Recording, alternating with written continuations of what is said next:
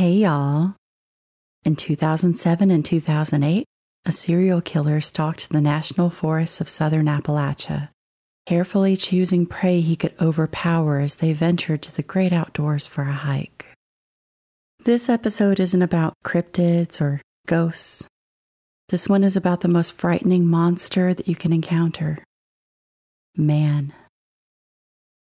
Friends, I want y'all to know this episode does have discussions of murder and sexual assault, so please keep that in mind. I'm Candace, and I'll be your guide.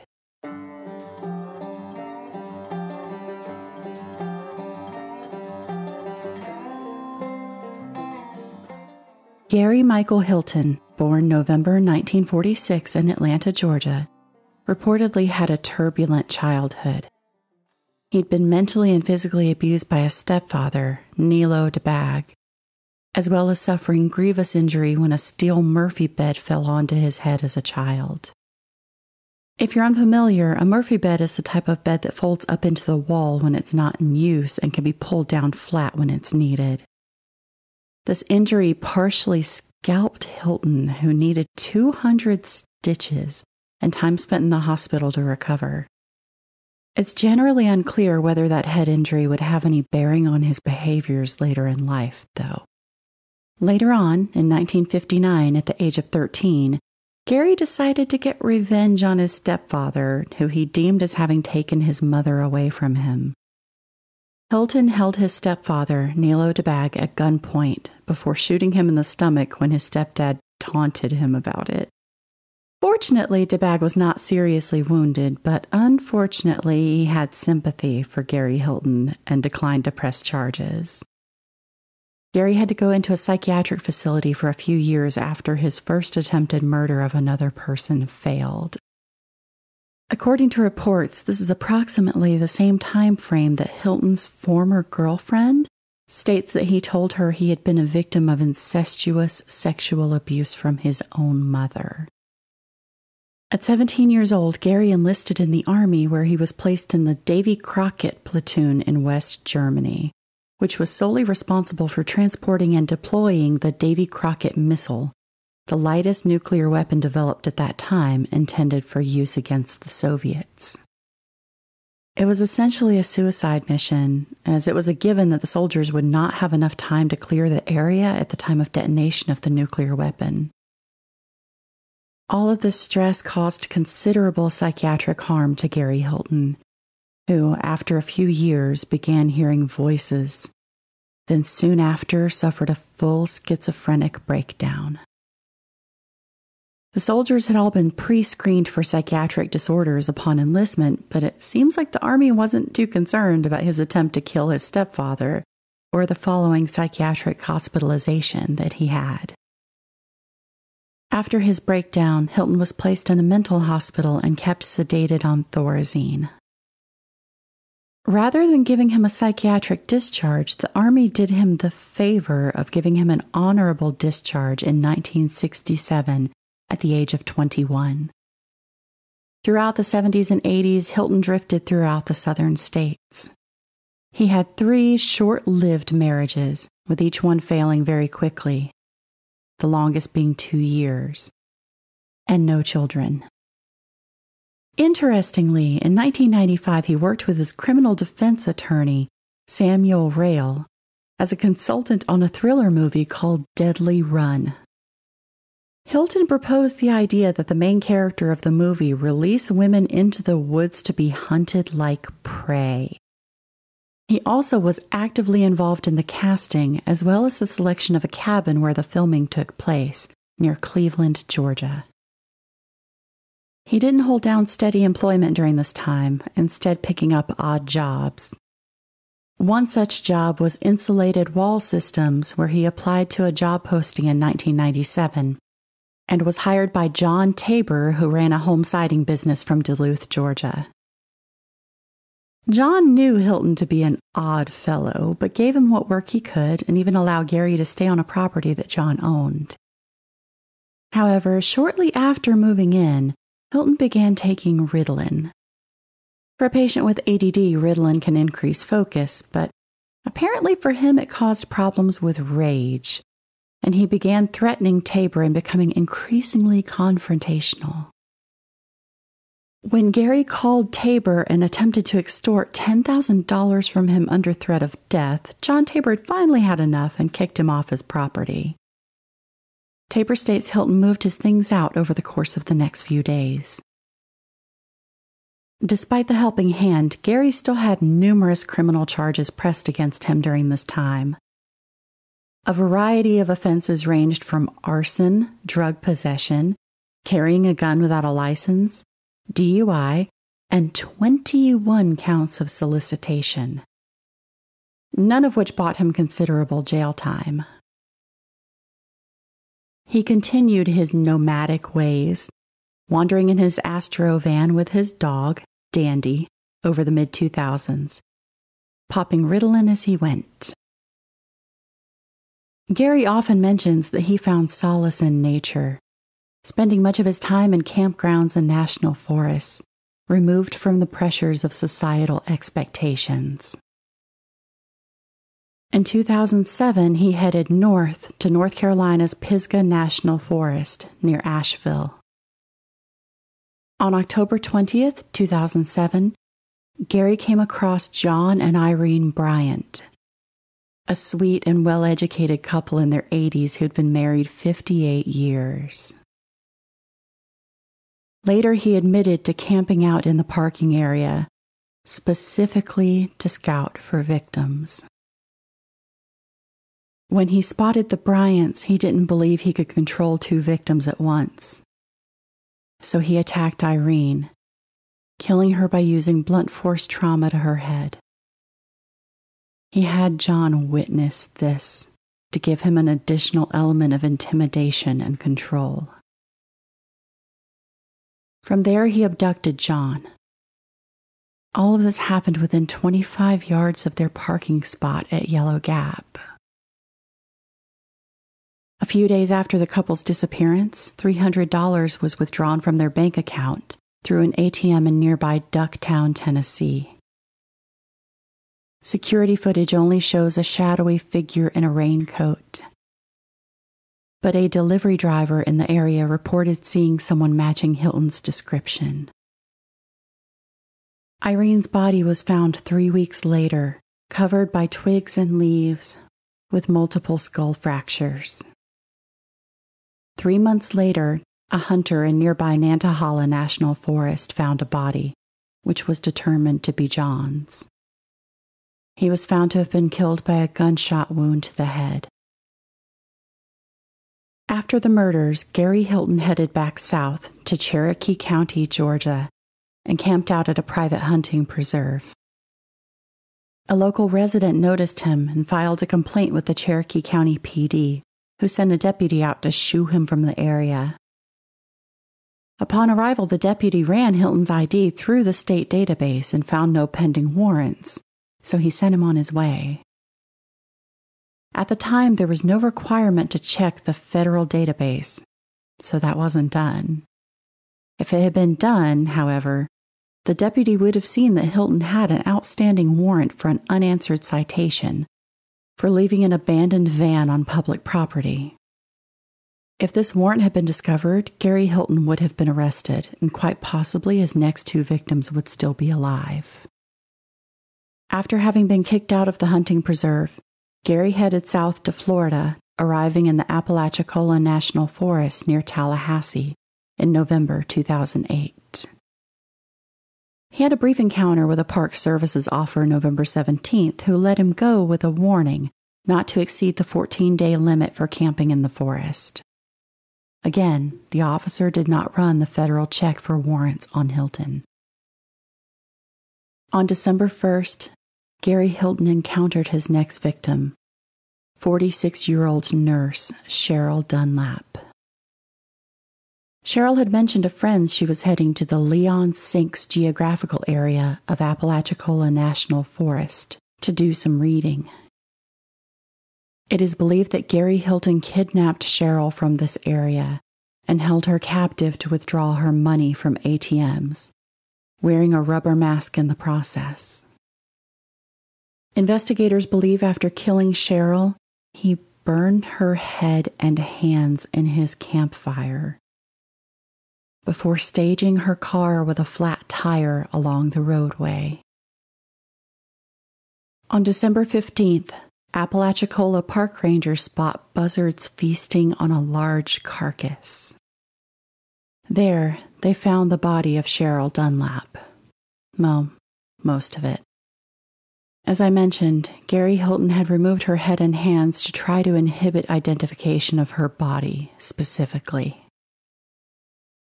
After discovery of her body, a hunter in the area ran across Gary Hilton in the woods, carrying a knife and appearing disheveled and homeless. The hunter warned Hilton that the woods are no place for a person to hang out during hunting season. This brief encounter was enough for the hunter to later aid the investigation by picking Gary out of a lineup. Multiple forestry agents also coincidentally ran his tag at this point, and as usual, they didn't find any state violations. While park rangers began their investigation into the murder of Cheryl Dunlap, Hilton was back on the road to North Georgia. On New Year's Day, 2008, 24-year-old recent UGA graduate Meredith Emerson went for a spontaneous hike at Blood Mountain in Vogel State Park in North Georgia.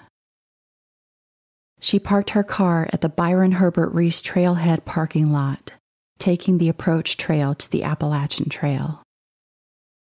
She was accompanied by her loyal dog, Ella, and together they set off for the summit of Blood Mountain.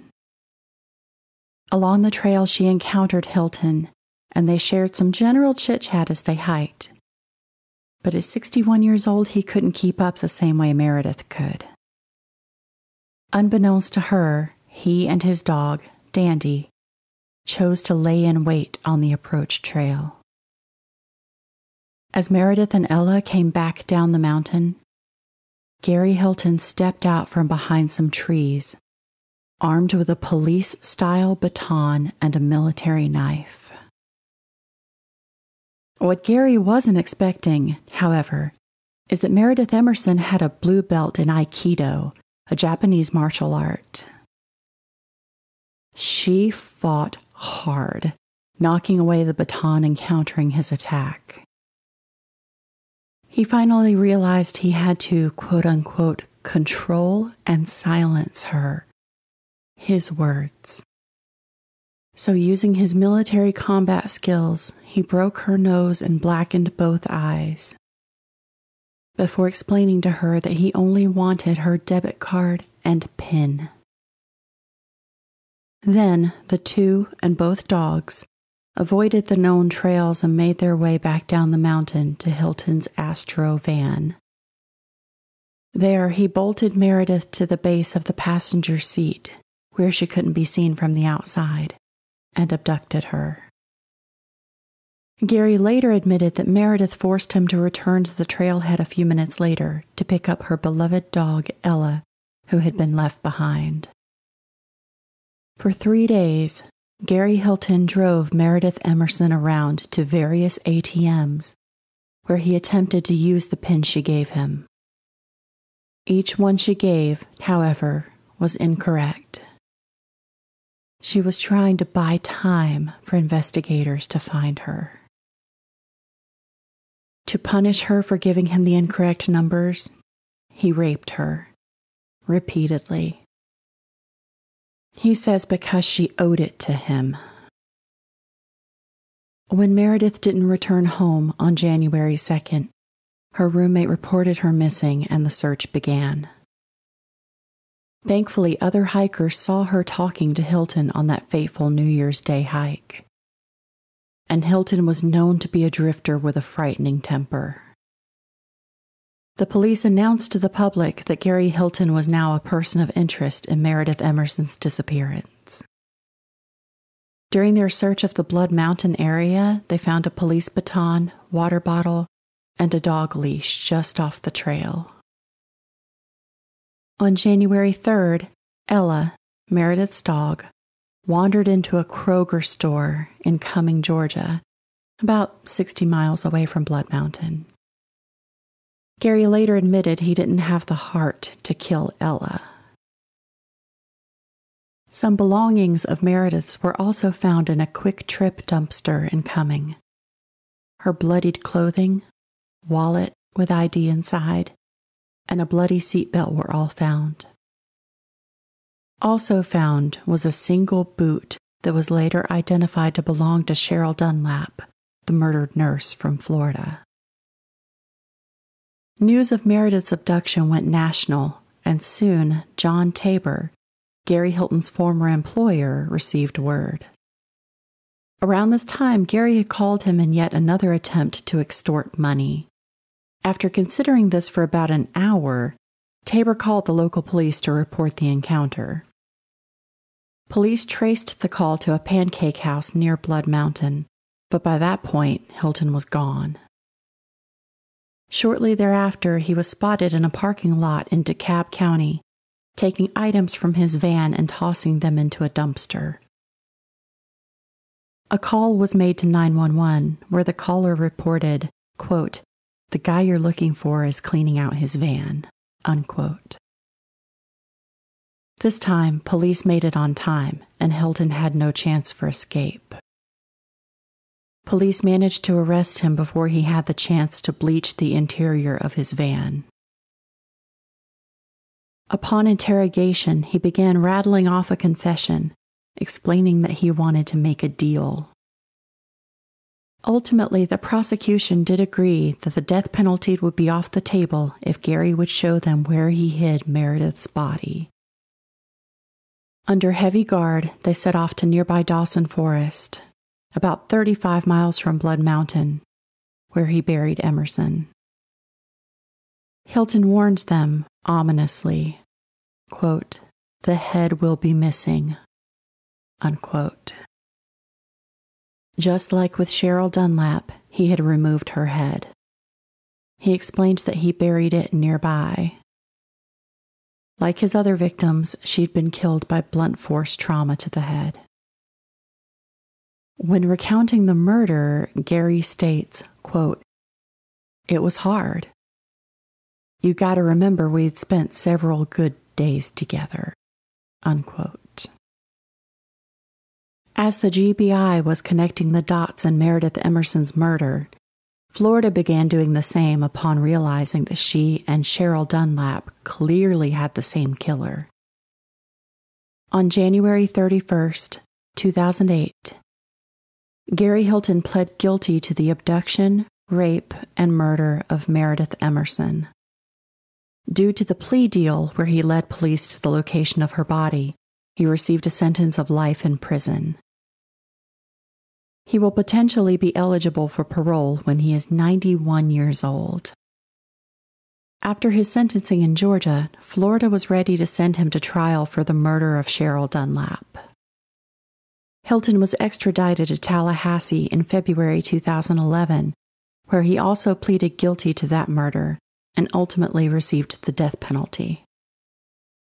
Following this verdict, Gary was then extradited to North Carolina, who'd also determined him to be the likely murderer of John and Irene Bryant in June 2011. He followed suit there in pleading guilty to the 5 charges of kidnapping, robbery, and murder of the elderly couple.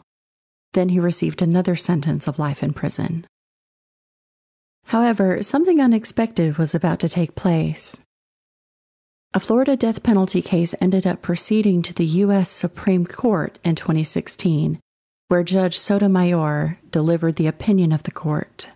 Quote, "We hold this sentencing scheme unconstitutional. The Sixth Amendment requires a jury, not a judge, to find each fact necessary to impose a sentence of death. A jury's mere recommendation is not enough," unquote. Sotomayor wrote. Suddenly, all executions in Florida were placed on indefinite hold. After years of court disputes over the issue, executions have since resumed, and Gary Hilton sits on Florida's death row. Multiple appeals at this point have all been denied. During and after his trials, Hilton was interviewed by numerous criminal profilers from the FBI and other agencies across the country. According to criminologist Eric Hickey, profilers are generally in consensus that it's highly unlikely that Gary Hilton waited until the age of 61 to begin killing. Hilton also remains a suspect in several other murders throughout the southern United States, some of which authorities seem certain that he's the culprit, and other murders are even contributed to him, but lacking the physical evidence necessary for prosecution. In honor of those murder victims, whether Hilton is the perpetrator or not, I'd like to read the names of everyone that Gary Hilton may have had a hand in. Melissa Witt, Judy Smith, Levi Frady, Jason Knapp, Patrice Andres, Rosanna Miliani, Michael Scott Lewis, Cale Bywater. In addition to these victims, there are numerous missing people from the area that Gary Hilton was known to hunt. The murders of Gary Michael Hilton, the National Forest serial killer, are a grim reminder that slightly more thorough police work could have saved lives, and that, as always, man is the most frightening monster there is. Well, y'all, that's the case of the National Forest serial killer. Now let's talk about it. As a female hiker in the South, Meredith Emerson's story is one that we have all heard, and is the reason that most women won't go hiking alone. And she's also the reason that the ones of us who will take weapons with us. He later admit that he specifically targeted her just because she's a woman. Because, of course, that makes her easier to overpower. It does delight me that he wasn't anticipating that she would, kind of kick his ass in the process, but still. As a local, it's not uncommon to meet people who have seen or encountered Gary Hilton. Because he was a drifter who frequented different state parks, national parks, hiking trails around here, a lot of people do have a Gary Hilton story. And often they involve him being really irritable or angry about some small detail. For instance, when I was researching the Meredith Emerson case, often people who encountered Gary said that he was grumbling about how no one was prepared for Blood Mountain. He was the only one prepared for Blood Mountain. Everyone else was an idiot. He apparently saw search and rescue from there where someone broke their leg and it took them 4 hours for search and rescue to get them off the mountain. So he made that a personal talking point with a lot of people he encountered. I remember the story as it was happening, with the police showing the mugshot on TV, and it seemed like finding the stuff in the dumpster at the Quick Trip happened pretty much as they arrested him. It seemed like it happened in really quick succession. Everyone was terribly worried about if they were going to find her, and hope was dwindling pretty quickly after they found those things. One thing that I found really fascinating is that, clearly he's a psychopath, and clearly he is as cold-hearted as they come. But he would also say things like, my intent was not torture. Or after he attacked Meredith on the mountain and gave her black eyes and a bloody nose, they get in the van and he offered her some aspirin for her headache. And he was also concerned about how she got a small cut on her hand, and she got the small cut on her hand from defending herself from his knife.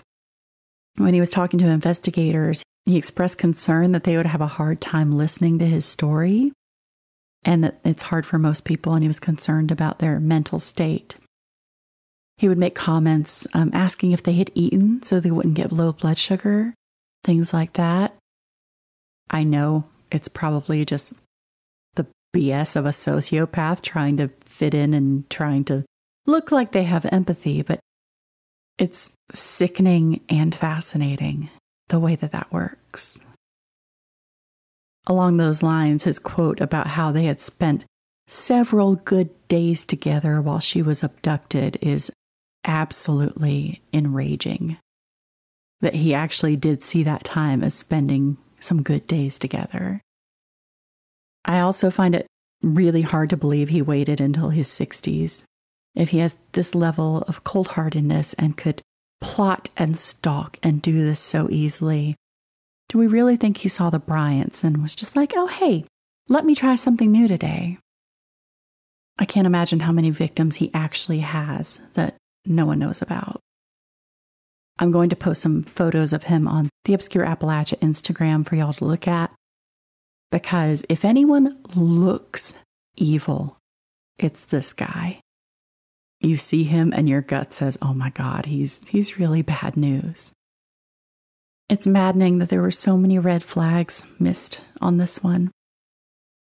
Like, it's not one of those stories you hear about really incompetent police work, you know? It's more just that they didn't check that federal database. And I know it wasn't a requirement, but look what could have happened if they had just been the slightest bit more thorough. Another massive red flag is that his former criminal defense attorney considered him dark enough to consult on a movie about stalking and murder, but no one was that concerned about this guy. I mean, he even chose a cabin near his hunting grounds. Cleveland is really close to Blood Mountain. His former boss knew he was really shady. The guy would call to extort money from him, and he kind of waited around on throwing him out and then waited an hour to call the police knowing that the guy was a murder suspect. You know, obviously, not every red flag in a person can be followed up on. It's not a crime to be creepy, but this just still could have been so different. As always, I want to know what you think. My original concept for the podcast was to do primarily paranormal, which I've been doing, but with the occasional true crime element. So I really would like to know how you feel about this episode. Do you like having the occasional true crime, or should I do exclusively paranormal here? Let me know. You can find me on social media at Obscure Appalachia. Please feel free to send me your personal paranormal experiences at obscureappalachia@gmail.com. If you're enjoying the pod, please leave a review on your podcast app to help others find me. Until next time.